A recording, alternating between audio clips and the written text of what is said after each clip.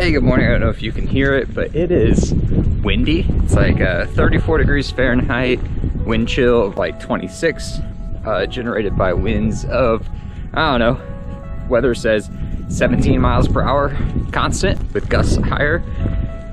It's just gonna be one of those days where you gotta get out there, grind out the long runs because they're vital to training blocks. So that's what we're gonna do today.